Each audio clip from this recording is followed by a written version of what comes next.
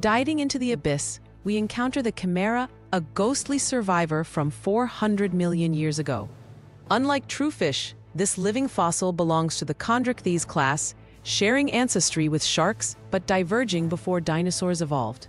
Its elongated tail, wing-like pectoral fins, and eerie translucent skin reveal adaptations to extreme pressure and darkness. Scientists estimate only 50 known species exist today, mostly found at depths beyond 1,000 meters. The chimaera's unchanged morphology offers a rare window into prehistoric marine life, making it a biological time capsule. The chimaera's anatomy baffles scientists, a cartilaginous skeleton like sharks, but with retractable sex organs and a venomous spine unique to its lineage. Genetic studies show it split from sharks 400 million years ago, yet its jaw structure resembles bony fish. Fossil records from the Devonian period reveal similar creatures, suggesting chimeras were once diverse. Their tadpole shape and electroreceptive snout hint at an evolutionary compromise, neither fully shark nor fish. This paradox fuels debates. Are they failed experiments or masters of niche survival?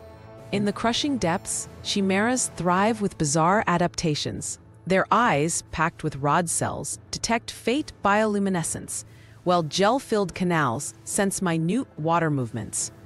Unlike fast-moving sharks, they conserve energy with a sluggish metabolism, relying on benthic crustaceans and mollusks. Males use retractable pelvic claspers for mating, a trait unchanged for millennia. Recent submersible footage reveals their flight style. Undulating pectoral fins like underwater wings. These traits make them apex survivors in a world without sunlight, where time seems suspended. Despite surviving mass extinctions, chimeras now face human threats.